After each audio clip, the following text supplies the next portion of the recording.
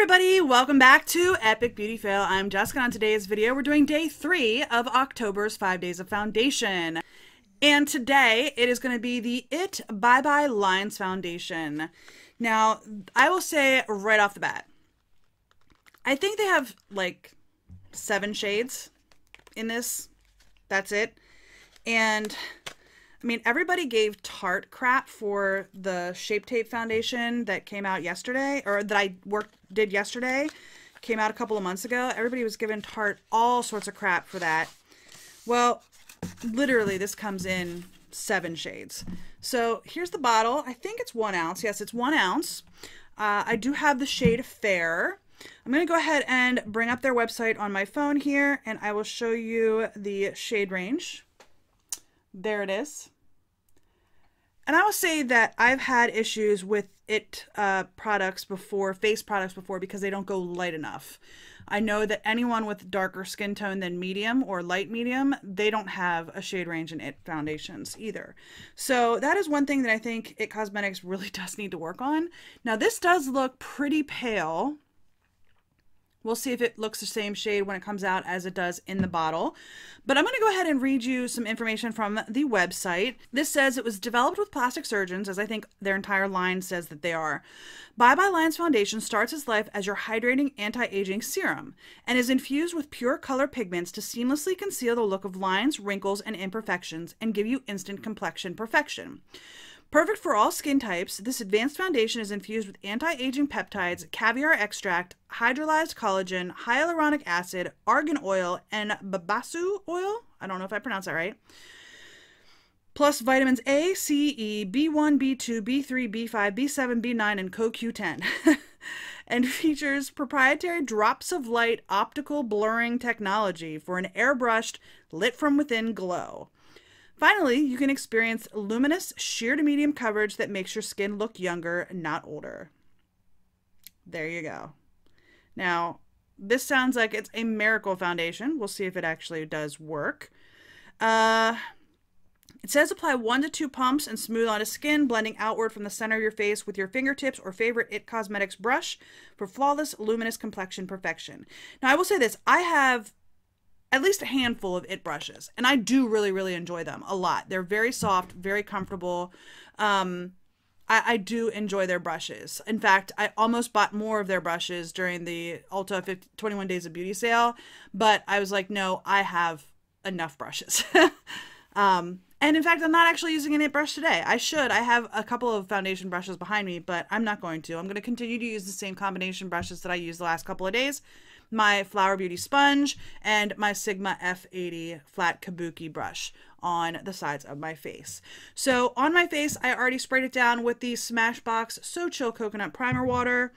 And I also put some of the Cover FX Blurring Primer just in my T-zone area, my nose, around my nose here, on my mouth, and on my chin, because I know those are my trouble areas. So, we're going to go ahead and start applying this. Like I said, I'm going to use my sponge on this side of my face and my brush on this side of my face.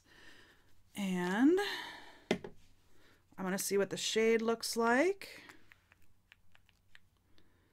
Well, it's looking promising, but their foundations have a tendency to oxidize on me as well. So we'll see. I put 2 pumps on my hand, and it's saying that 2 pumps will do my entire face. We will see about that. All right, I'm going to start with the brush on this side.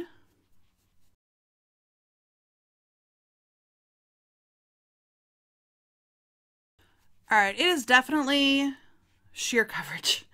Not very good at all, and I'm afraid to use the sponge to see what the sponge looks like, because the sponge is usually lighter coverage. Now, I do have probably about a pump, well, maybe a half a pump left on my hand. Yeah. I'm probably going to go back to the brush because that's pretty much just nothing. That's pretty much nothing. All right, I'm going to go ahead back and use the brush, and then I'm probably going to go ahead over everything with the sponge. I think the pump broke. Oh, there it goes. was going to say, already? I literally used 2 pumps. Okay, I'm going to go over the rest of my face with my brush, and then I'm going to go over everything, probably with a sponge, just to even out all of the finish of this.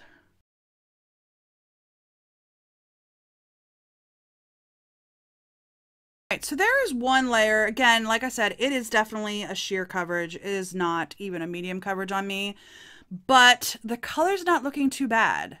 It is a little bit on the yellow side, and I still have some foundation on my hand, so I'm going to try to build this up like in the center here where I have more redness and see if I can get it built up a little bit.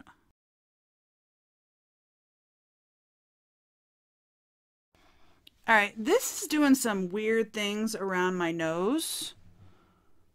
Like, it's just not sticking to my nose at all. I'll zoom in after I get the rest of my makeup on to show you. I'm also having troubles where it's not seemingly setting down. It is transferring like all get out. Like, it doesn't even feel like it's set at all. All right, I'm going to definitely be setting this with powder today because I don't want to be getting makeup everywhere. See, I literally just brushed my finger over my face and it like took all the makeup away. All right, I'm going to go ahead and set this because it's looking really weird around my nose. I'm going to go ahead and set this before I accidentally wipe it all off and get on the rest of my makeup. The time is now 8:51, so the check-in time is probably going to be right around 9 o'clock. I'm going to go ahead and finish the rest of my makeup, and I will be right back. All right, I am back, and the time is 9:14, so it took me about 25 minutes to do my makeup, but I had my face makeup done at right around 9 o'clock. So we're going to call 9 o'clock our check-in time. I will check in at 1 o'clock and then again at 5 o'clock tonight. So I'm good to go on that. On my face, I have the It Your Most Beautiful You palette. This is a face palette, so I have all 3 of these shades on my cheeks today. I do have the Laura Mercier translucent setting powder. Put that all over my face because this was not settling down like I said. On my lips, I have the Marc Jacobs lipstick in Slow Burn, which is that shade right there. And then I have the Butter London Double Decker lashes on my lashes. And then on my eyes, I have the Maybelline New York Lemonade Craze palette. I have sherbet all over my lid, sweet tea in the crease, Old Fashioned on the outside corner to darken it up a little bit. I have Coral Punch all over my lid, sugar coated all over my lid, strawberry lemonade all over my lid. I kind of layered them to get the desired look that I was going for. And then main squeeze in my inner corner. And on my lower lash line, I have Ice Pop and Lemonade Craze. So I used almost every shade. Sunnies and Citrus are the only 2 shades in this palette I didn't use today. Doesn't look like it's that complex of a look, does it? It's really not. I just used a lot of the shades. And then I sprayed my face down with the Morphe Continuous Setting Spray. So I'm all set. I'm going to go ahead and zoom you in and show you a couple things that I'm a little bit nervous about with this foundation already. First off, my cheeks, my forehead are looking okay. Along my hairline here though, it's looking like a little bit powdery, a little bit broken up. I'm not quite sure if the camera will pick that up or not, but like right in here, it's just looking a little powdery, and that could be that I put too much powder in that spot. So I'm gonna let that go. I told you around my nose, it's acting kind of funny. Now I do have some dry skin around my nose, and it seems to be catching on that dry skin patch that's especially on this side.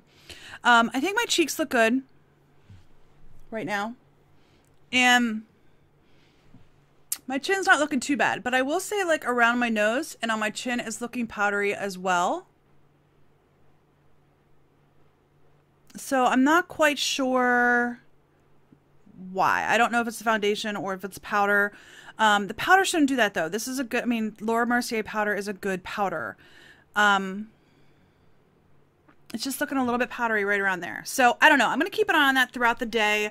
Right now, I think it's looking okay right now. I'm not too upset with it right now.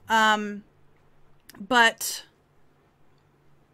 I'm going to keep an eye on it throughout the day. But for right now, I think it's okay. So I will check in about 3.5, 4 hours, and then again at 5 o'clock. So I will see you guys in a little while.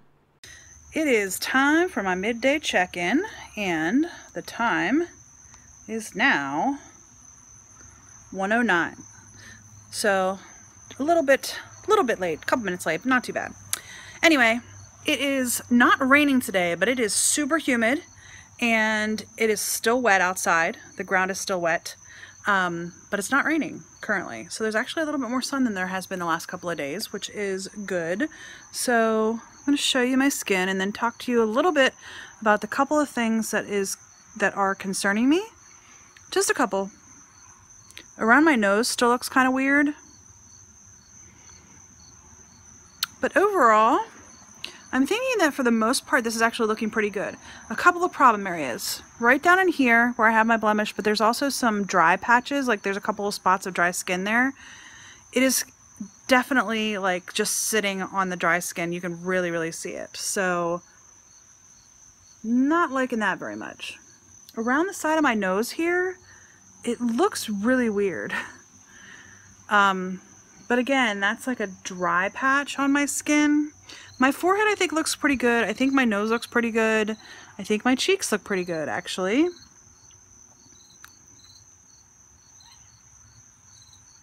My chin and my mouth actually still look pretty good.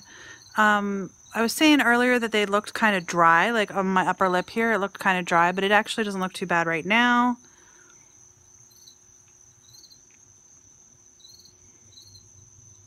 Yeah. Not looking too bad right now, I don't think.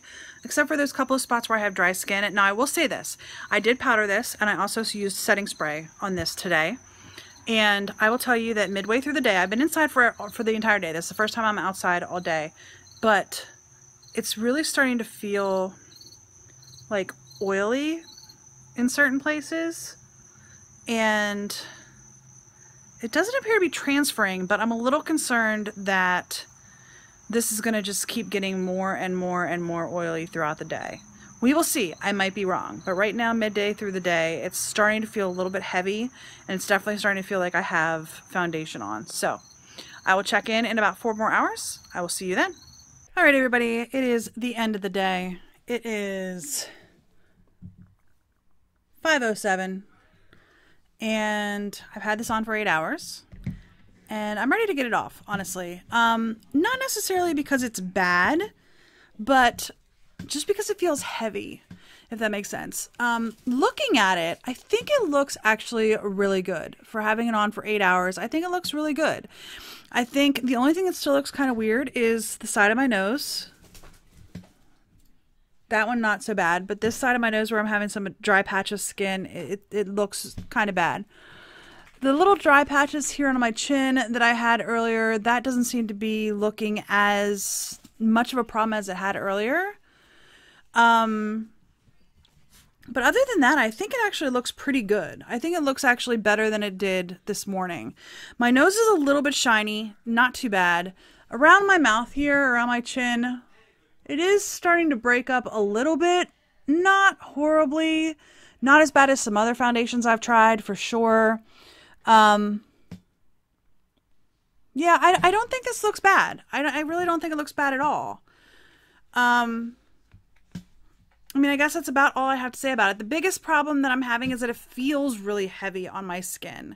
And for a foundation that is more of a light to medium coverage, pretty much a light coverage, medium at best, I don't like that it feels so heavy on my skin at this point. Some of that might just be because my oils have mixed with the product and feels heavy on my skin. But, I mean, I don't know. Let's see what it does. It does kind of smear. I mean, you guys can see that on my nose, right? But, I mean, I have oily skin in certain parts. You know, my T-zone gets oily. Not so much on my forehead, more so just on my nose and on my chin. A little bit on my cheeks, but not so much. So yeah, I mean, it feels heavy, and I don't really like that feeling. There's enough foundations out there that actually feel really, like, not heavy, if that makes sense. And I'm not a person who really likes to have, like, super full coverage foundation either. So overall, I think it looks okay. It's just that after 8 hours of wear, it's just feeling a little heavy. So that is my first impression of the It Bye Bye Lines foundation. Not bad, but not the best. I know that's not very definitive, but I will continue to try it throughout the month, and I will let you know which where it ranks in my list of 5 for this month. So, anyhow, I hope you enjoyed this video. If you did, please give me a thumbs up down below. If you haven't already and you would like to be, please hit that red subscribe button, and don't forget to hit that little bell to notify you when I do upload new videos. And if you have any comments, leave those in the comment section down below as well. I really appreciate any feedback you have on any of my videos, any of my content. So if you've tried this foundation and you like it, let me know that. If you've tried it and you've had problems with it, let me know that as well. Anyhow, I hope you enjoyed this video, and I'll see you on the next Epic Beauty Fail. Bye!